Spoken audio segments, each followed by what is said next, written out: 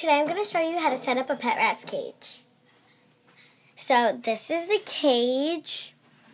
Those are the two pet rats. And that's their little hideout up there. They can crawl up the stairs. And this is their water bottle.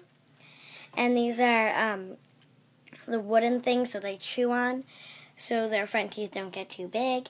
Down here is the flying saucer.